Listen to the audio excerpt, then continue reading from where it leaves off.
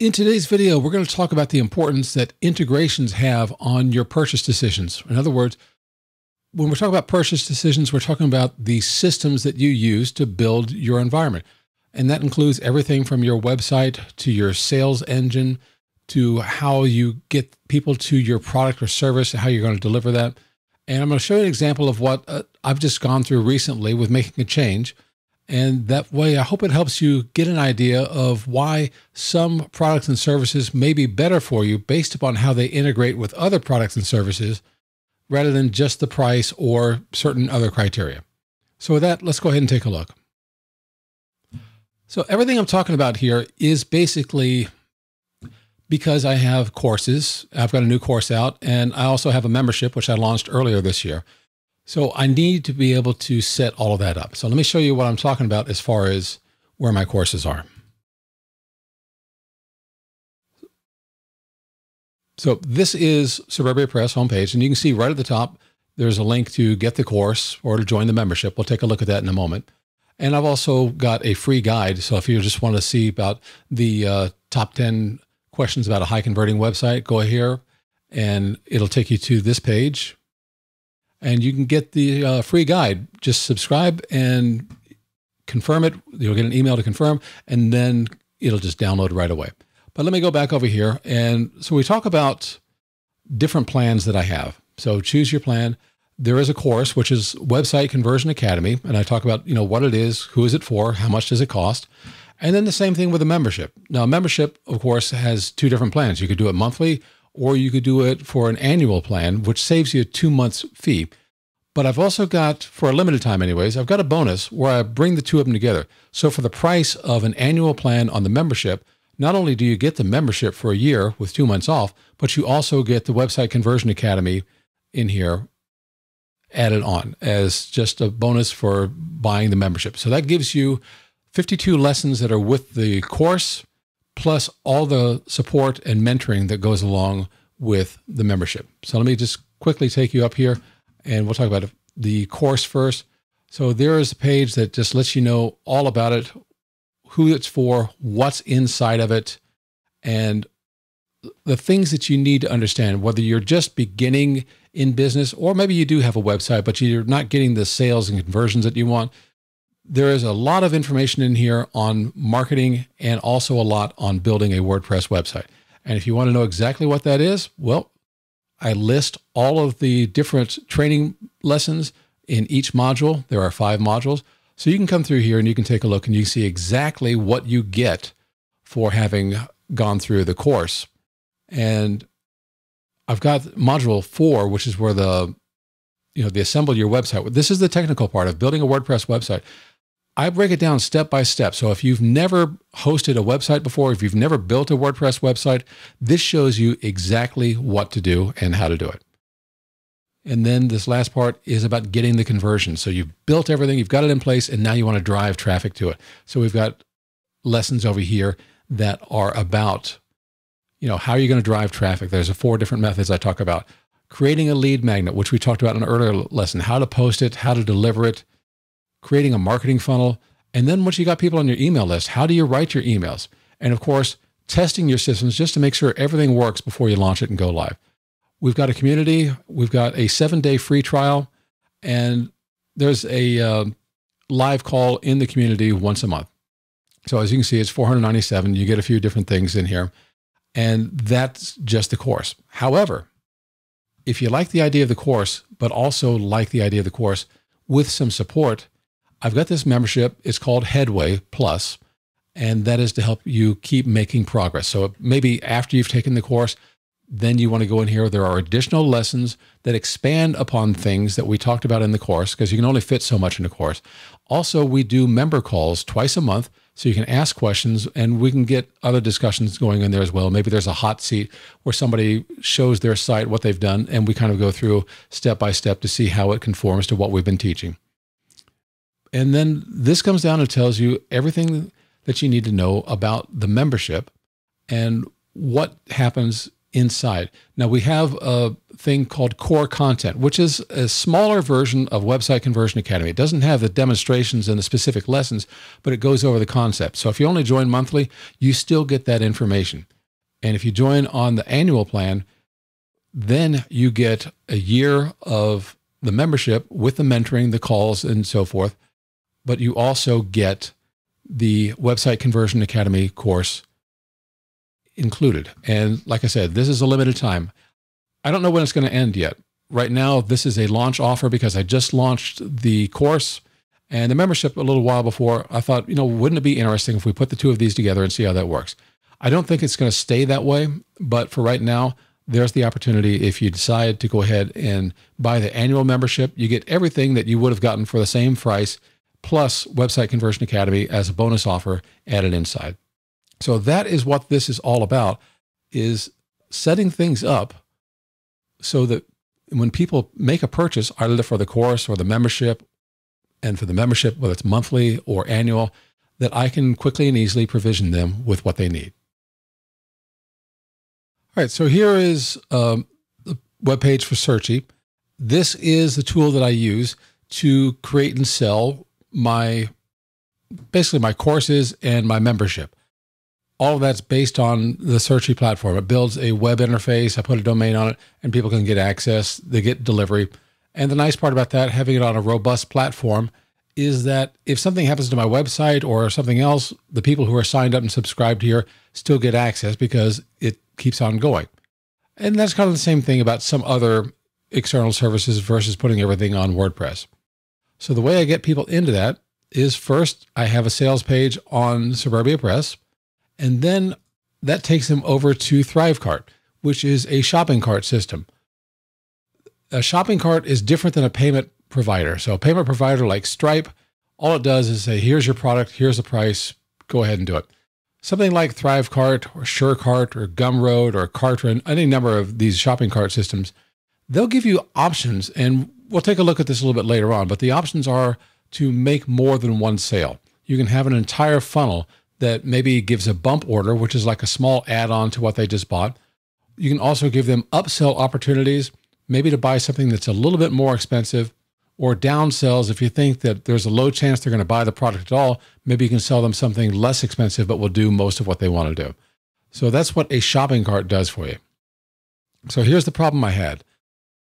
Up until recently, Searchy did almost all of its integration through a tool called Zapier. Zapier is the 800-pound gorilla of online integration services.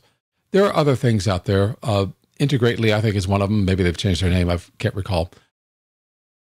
But basically what it does is it allows applications like Searchy to create different little systems that integrate with Zapier.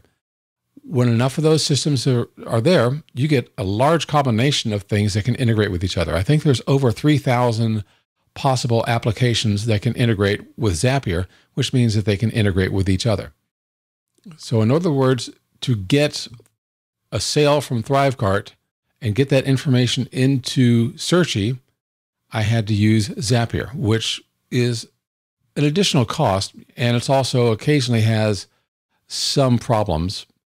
And you can see from the plans here, they do have a free plan. It doesn't do much, but I ended up having to use a professional plan, which at $49 a month, it did a few things for me. One of them was that, obviously you get more zaps, which are more integrations you needed to. Sometimes you have to get premium apps, which I did for Searchy because of the way that they use webhooks. And it just simply was an additional expense to get somebody from my shopping cart system and get them loaded automatically into Searchy. Fortunately, something else came along.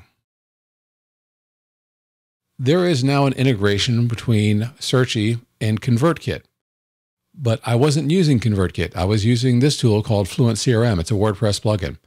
Now, I like Fluent CRM very much. I'm not afraid at all to recommend it, but I will say that it is kind of lax on integrations. If we look down here, a lot of the integrations that it has are with other WordPress plugins. It doesn't really integrate very well with tools that are served like Searchy is, for example, on a software as a service. So if I continue to use Fluent CRM, and as I said, I've been very happy with it, well, then that means that I have to continue to use Zapier. I made the decision to switch over to ConvertKit, and that allowed me to continue sending my emails, of course. I had to migrate my subscribers over, but the integration between Thrivecart to ConvertKit and from ConvertKit to Searchy is why I ultimately made that change. So let me go ahead and I'm going to show you what that looks like. All right, so we're inside of my Searchy dashboard, and you can see that we have an area with apps. That's this little icon down here. And there's one for ConvertKit. They have other integrations. The ones with the green check mark are the ones that I have turned on.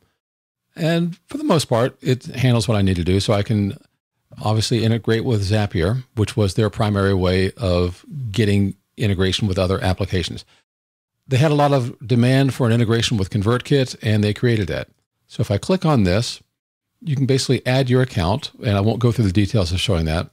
And I can click on here, and you see where I've got different automations based upon information coming from ConvertKit.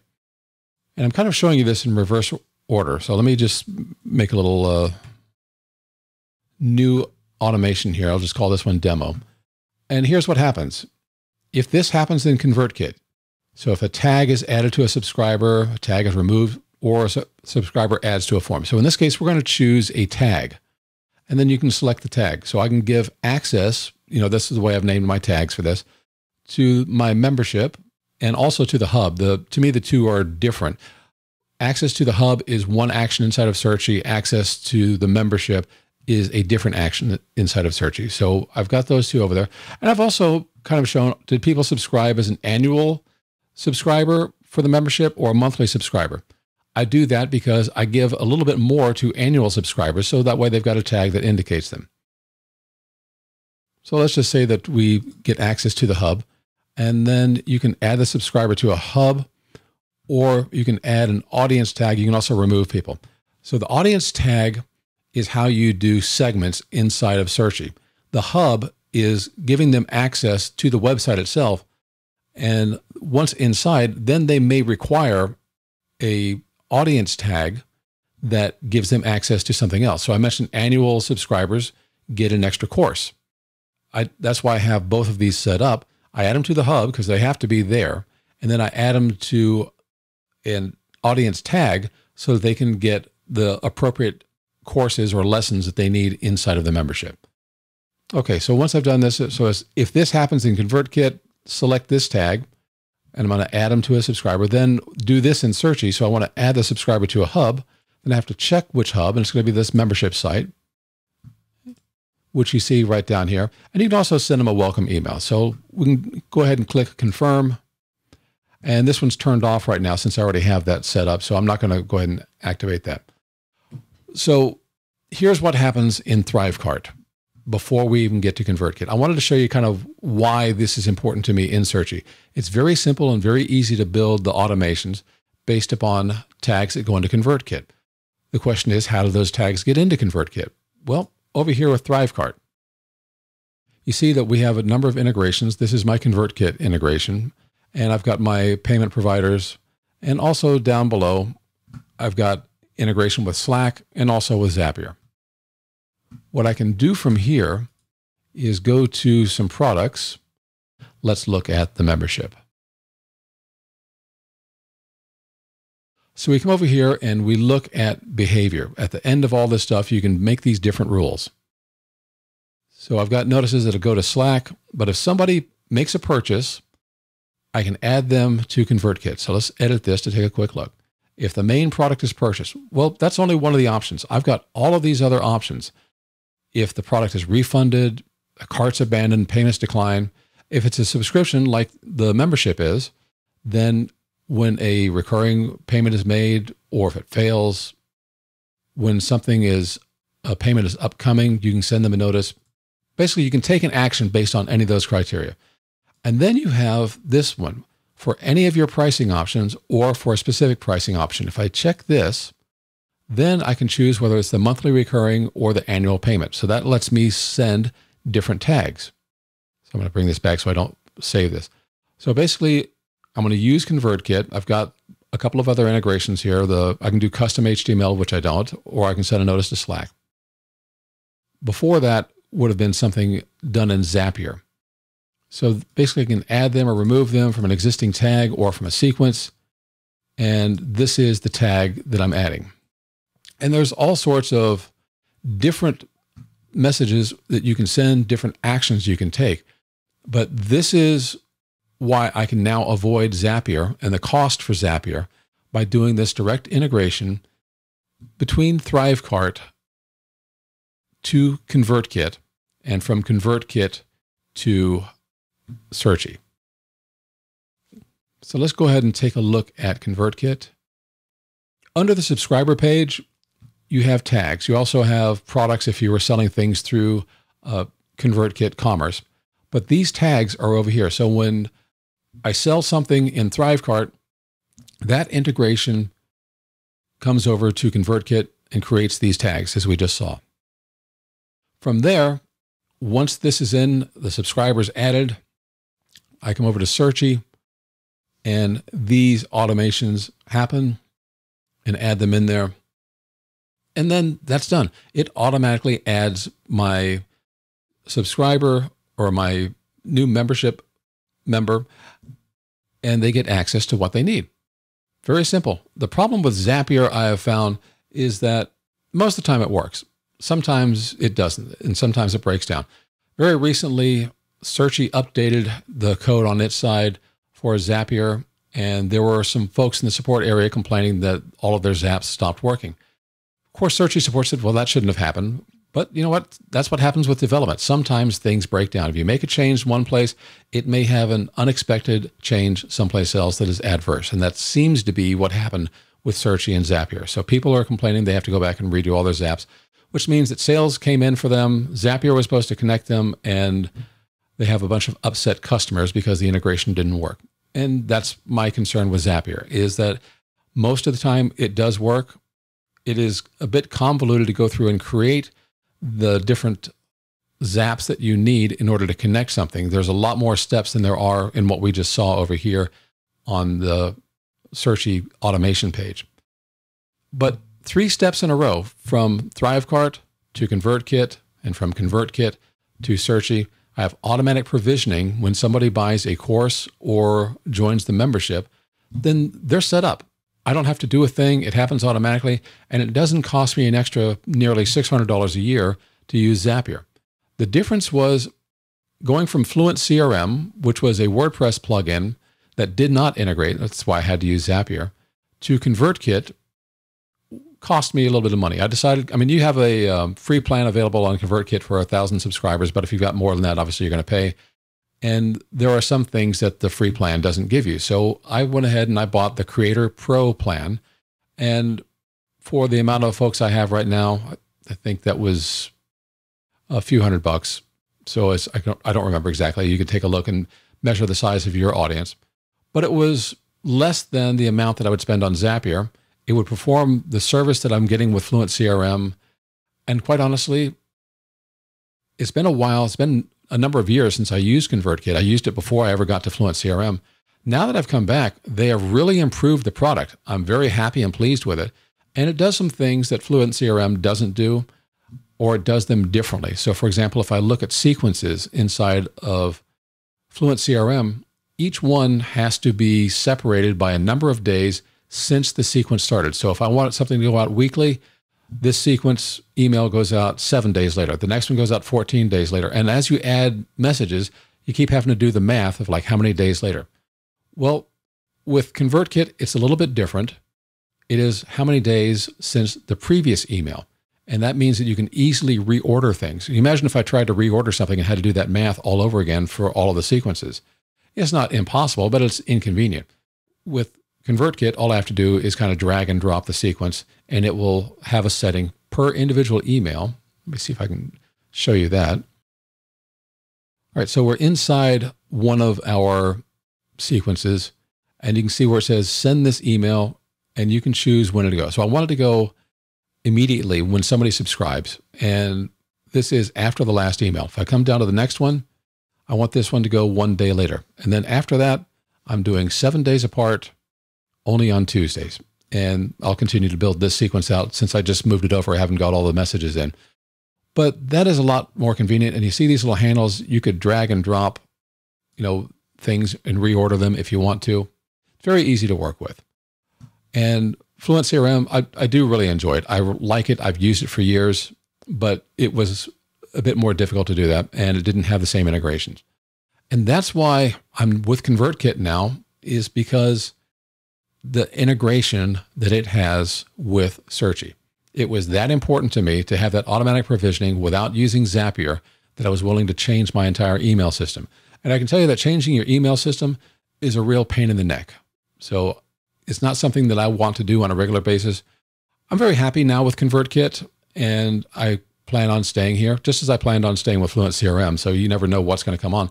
But it was that one integration with a tool where I sell my products or host the products that I sell, and also my shopping cart, that made all the difference in the world. And that's why it was worth going through the hassle of migrating from Fluent CRM to ConvertKit, because it just made my integrations so much easier. It made my overall service better. When somebody signed up while I was still on Fluent CRM, I had to go manually create their account. And that's not a good look. Like we say, okay, we'll send you an email when your account is created.